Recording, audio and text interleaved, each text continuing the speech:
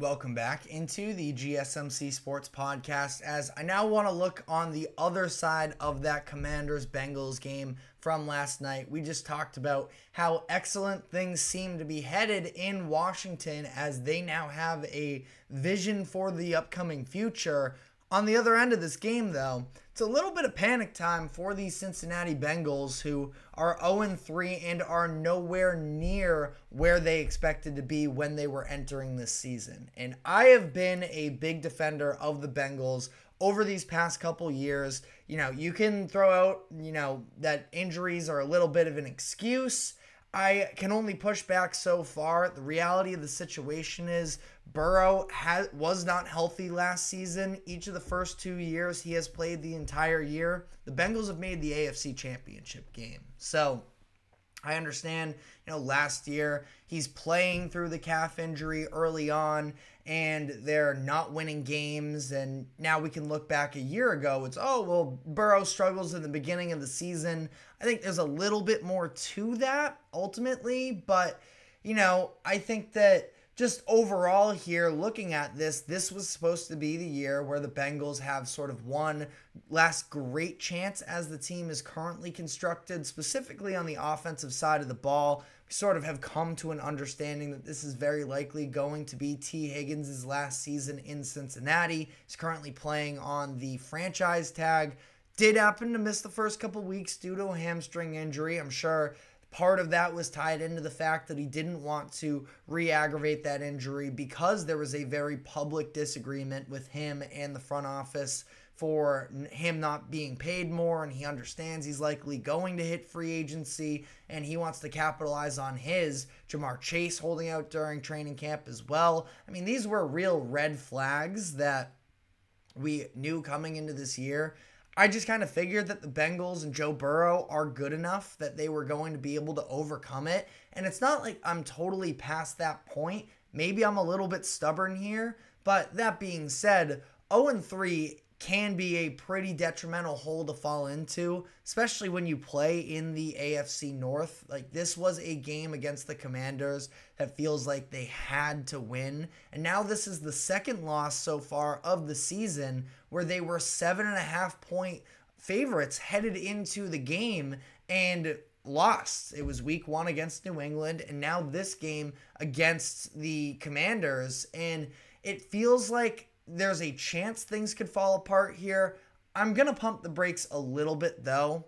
I know that there are a lot of red flags with this team, specifically if you look at the defensive side of the ball. I covered this very briefly in the last segment. This idea that Joe Burrow didn't play good enough last night.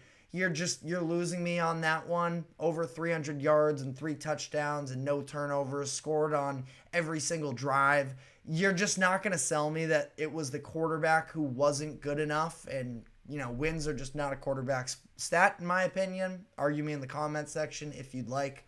But the reality is, that defense has looked pretty bad. It was very bad statistically in the 2023 season. And up to this point, I thought that they made upgrades in the secondary, specifically going out and adding a Von Bell and a Geno Stone in free agency, having some of these younger players ideally develop, such as a Dax Hill, but that just hasn't necessarily panned out for them yet.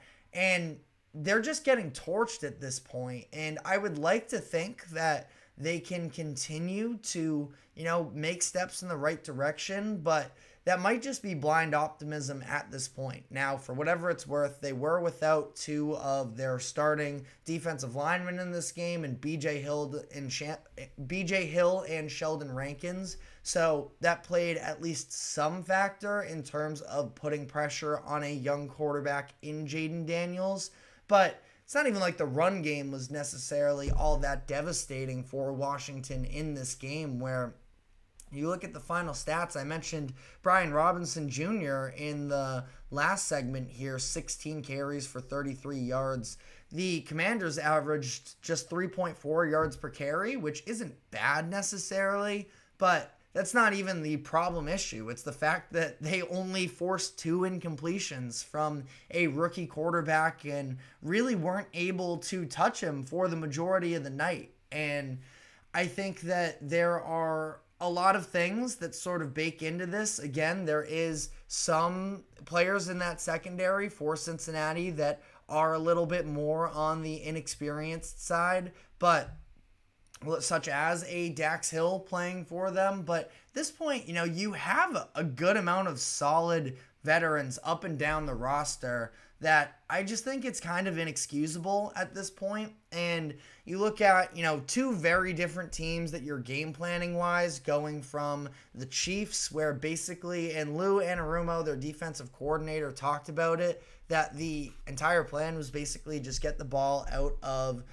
Patrick Mahomes' hands, which I can definitely understand that. And they did a pretty good job there, but the run defense was bad last week against Kansas City. Isaiah Pacheco was very successful running the ball on them, as we saw the Patriots have a lot of success running on them week 1, and that's all the Patriots can do is run. They don't even have a deep threat necessarily. Now, it's not like they got gashed necessarily, but they let themselves get run on. In this game, they take away the run even without their their top couple defensive linemen, but you let a rookie just sort of carve you up on the back end. Like I mentioned, he had something like 8-9 completions of 10 or more air yards. That's just pretty unacceptable in my opinion. And I feel like the Bengals overall still are a well-coached team. I have a hard time just entirely, discounting them. And I think that from here on out, we can see, even if you do have concerns with the offense, which I really don't think you should at this point, T. Higgins is going to work his way back into it. We saw Jamar Chase really with his first big game of the season, 6 receptions, 118 yards, and 2 touchdowns, that you feel like this offense is going to be able to start clicking a little bit more. Now, this was against Washington's defense, which, as we mentioned, is a little bit lackluster of a unit as a whole. But even still, a lot of optimism on that offensive side of the ball. That is even with as well, you lose Trent Brown, for the season. That news broke this morning. Trent Brown starting at right tackle for them. He went down with a torn patellar tendon, so he's going to be out for the rest of the year. First-round rookie Amarius Mims is going to step into that starting right tackle spot, which was eventually the succession plan anyways, but he's dealing with, I believe it was a pec injury during the training camp, so he ended up losing out on the job there. Thought that Mims did fine for himself. He did allow a sack early on there on the first drive of the second half to Javonte Jean-Baptiste, but after that, thought that he did a pretty good job overall. That I think their offense is going to be fine, but you just think about what this schedule is coming forward here, where they do have a number of winnable games on their schedules. I would point to the Panthers, Giants, Raiders, Chargers, Titans, and Broncos as 6 very winnable games for them. And then from there, you're talking about the out-of-division games. They have the Eagles and the Cowboys. I still feel like they're a better team than the Cowboys in particular, but I think that they can get one of those games. They're at home against the Eagles, on the road against the Cowboys. That, again, if you can go 1-1 there and take mostly care of business in those other 6 games that I mentioned, you're looking at something like a 5-2 stretch there. And then it's just about cleaning up in the division. And that's the thing, is you're probably going to need the Bengals are probably going to need a winning record against divisional opponents. And when you're playing in the AFC North, that is never a given. Where you look overall, the Steelers are absolutely punching above their weight class right now. They're 3-0. I do have my reservations about the opponents that they've beaten, but the Steelers have jumped out to a significant lead going on in this year, so they feel like they're absolutely going to be in the mix for a playoff hunt. The Ravens, I think that they did a really good job of sort of reestablishing their identity as a run-first football team. Derrick Henry had a monster performance. So I think the Ravens, I'm back with them. I'm not worried about them. And then Even the Browns, who look like a little bit of a dumpster fire and have for 2 out of 3 weeks, and even their one win against the Jaguars doesn't feel all that convincing, especially coming off of how the Jags looked last night. But I think that, 9 wins feels like it's realistic to me, but it's certainly not a given. And I think that 9 is the minimum that you're going to need to make the AFC playoffs this year. Initially coming into this year, I think that I predicted that the 7 seed would have 10 wins. So it's an uphill battle, absolutely, for Cincinnati. I do think that they're going to be in the hunt here, but their schedule isn't exactly, forgiving moving forwards here, where they are at Carolina this upcoming week, have a little bit of an Andy Dalton revenge game on our hands here shortly. Like we just talked about, the defense hasn't exactly proven that they can stop much of anything, so we'll see after Carolina somehow turn their offense into a buzzsaw this past week. Will be really interesting there. You are at home against the Ravens, and at that point, feels like it's getting close to do or die time, because you're looking at potentially a 1-4 record if you end up dropping that one. And you are at the Giants, at the Browns, at home against the Eagles. It's a difficult schedule ahead of them, and I feel like realistically we're talking about, their bye week is week 12. At that point, I think they have to probably be 5-6 to have a realistic chance at the playoffs. I believe that's where the Bills were at, was 5-6 when they sort of turned their season around, and they ended up making the 2 seed in the AFC.